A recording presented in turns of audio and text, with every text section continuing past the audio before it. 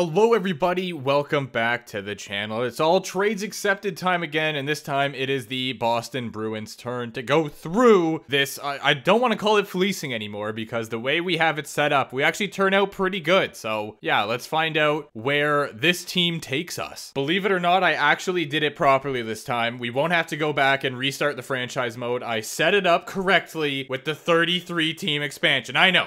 I'll be here all day. Thank you. I love how I'm not even recording the face cam, but I still did all the theatrics, so you guys can just put that to your imagination. Do with that what you will. Auto-generate protection list. How is it gonna turn out? The always inaccurate draft lottery results, and we can sim to the expansion draft. We lose. Okay, no sec, that's not the worst in the world. Let's start the draft and take our first round pick to see if we can get anything decent. Also, oh, medium elite. Never mind. Thought it was going to be a franchise, but it was not. Wow, the second pick is high top 6. That is crazy. Back to medium elite. The Thrashers will obtain Smirnov. This is a first.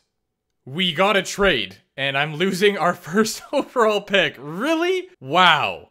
All right, well, I have to accept it. Meh. I'm not too upset about that one. As per usual, I should not have to sign any contracts because of the added contract year feature, which is amazing. Clifton, 83 overall at 1 million. That is a sound deal. Here we go again. Time to update the trading block. I set it up how I normally do, so our surplus is everything. Our whole team is available for the taking. But in terms of our wants, basically any player that is at least 24. Not interested in draft picks because that means that they're just going to send us a bunch of draft picks for players and our roster is going to go out the window. I want to be competitive because otherwise what's the point? We just get destroyed every time.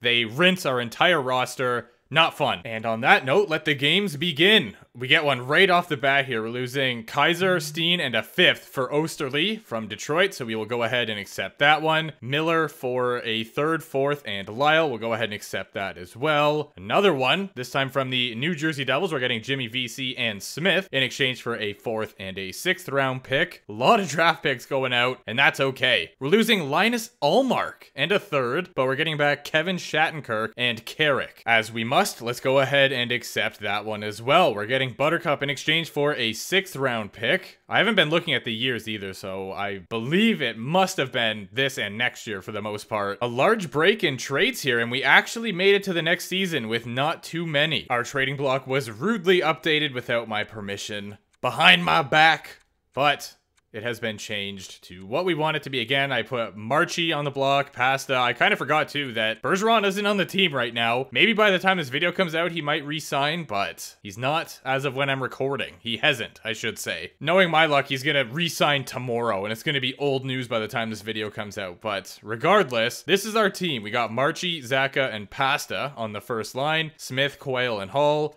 DeBrusque, Frederick, and VC. I think I'm going to move Jack up just because they're the same overall and it gets rid of that -1. So I count that as a big time dub. Defensively, we're solid. We got Grzelcyk and McAvoy with a +1, Clifton and Riley with a +1, and then Lindholm Shattenkirk as a 0. And in net, we have Swayman backed up by Keith. Will we get a lot of trades during the season?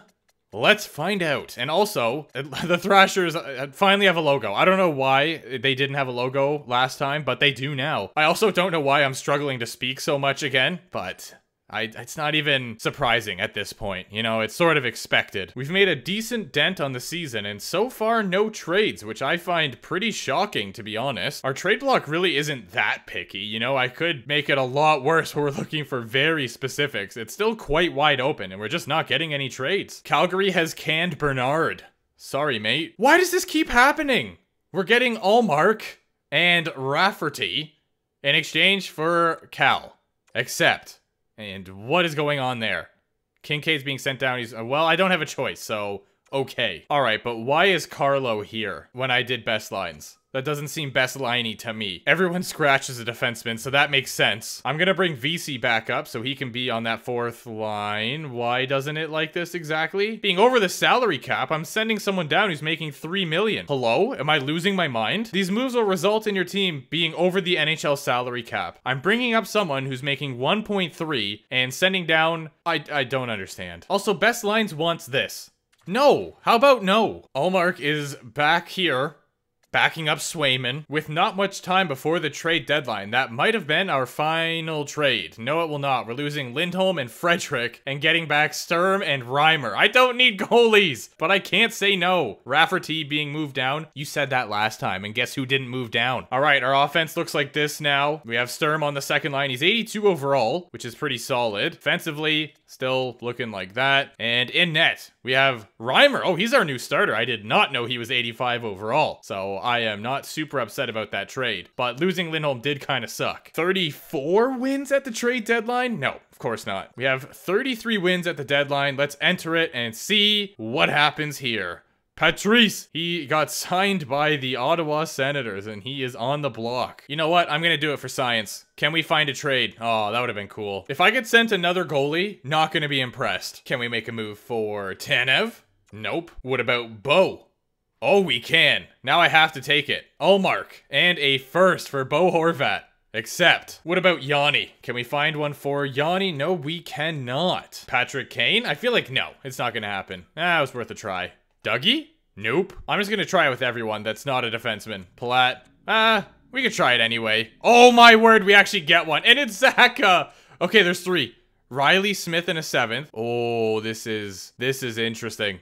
This is really interesting. I'm gonna do this one. Here's the trade summary so far. Palat is headed to Chicago in exchange for some draft picks there and Yetman. Toronto reacquired Travis Dermott. As part of that trade, Nicholas Robertson went to the Vancouver Canucks and there was a 4th round pick involved from both sides. All right, as fun as this trade deadline has been, I'm out. We finally do not have a defenseman playing forward, so that's nice. What a pleasant surprise. Horvat on the first line makes it a +3. We got Smith, Sturm, and Hall, and then Zaka, Jack playing with DeBrusk, Jack and Jake. Defensively, we got Matt playing with Charlie, and then we have Alexander playing with Derek, Shattenkirk with Clifton on the final pair there. In nets, we have Reimer and Swayman. Let's do this thing. I think we're going to make the playoffs. It's already quite promising, and we got better, in my opinion, so I think it's going to happen. We lost the first 2 games after the trade deadline, and I got really scared there for a second, but we bounced back. However, nope, never mind. We went on another 2-game losing streak and bounced back again. Whoa! We just moved from like 2nd to 5th. Our division is so close. That is crazy. After all that, we finished 2nd in the division, but look at this. Look at this. There is a 1-point separation from 2nd to 5th. Tampa Bay won the President's Trophy with 56 W's on the year. Where did Boston finish in the entire league? We gotta be kinda close. Oh wow, 12th. The 20th placed St. Louis Blues sneak in with 86 points, and the 18th placed Golden Knights sneak in with 88. We had 2 point-a-game players here. Marchie had 87 and Pasta with 86, and he also had 40 tucks on the year. McAvoy put up 78. He might lead defenseman, for real. Horvat only had 58, but how much did he have coming into the Bruins, is my question. So he ended up getting 13 in 19 games, which is all right. Reimer did not do so well. He had a 29, 32, and 6 record with 3 shutouts and a 907. Swayman went 27, 22, and 5 with 5 shutouts and a 908. We did get Reimer kind of late, and how did he do for, how did that happen? He finished with,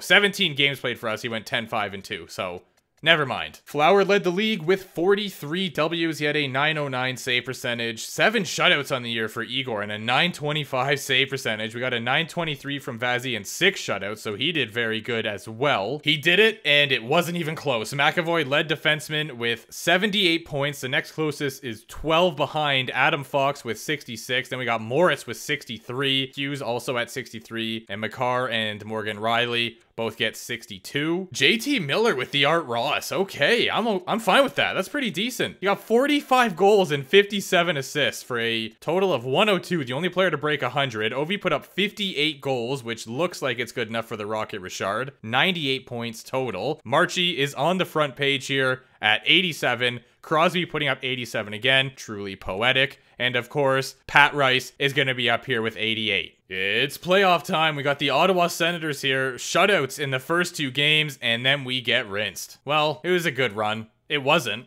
but can try to convince ourselves it was. Stanley Cup is headed to Vegas. The Golden Knights take it home. Let's go see who performed well in the playoffs and check out the awards plus the playoff tree. Marchie, point a game in the playoffs. What a mad lad. Player stats. Obviously, I want to sort by the entire league. Don't really care about... Actually, I do care about us. Was anyone else point a game? Horvat had 5. He was pretty close. Stammy had 22 points in 17 games. Panarin had 22, but it was in 22 games. Stone had 21 in 19. Cooch with 19 in 17. Chandler put up 18 in 19 games. Fox, the most point-getting defenseman.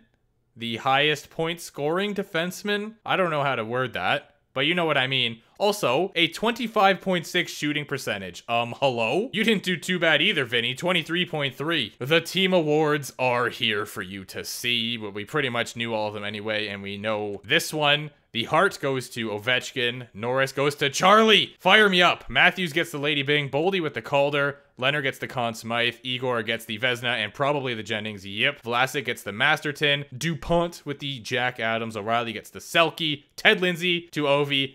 But of course, the Rocket Richard goes to Over Chicken. A sweep in the Stanley Cup Finals. Top 10 things you hate to see. That always comes in at number 1. We do have another sweep between Carolina and New Jersey in round 1. But other than that, I think that those are the... Oh no! We also have one between Tampa and Ottawa. Although there wasn't a crazy amount of sweeps from the conference semifinals and on, there was only one Game 7, so that's not fun either. But anyways, hopefully you guys enjoyed that one. Keep the team recommendations coming in, keep the video ideas coming in, and I'll be sure to try and get around to them eventually. Obviously, there is a queue, but I will try my best. Thanks for watching, everyone. I'll see you soon.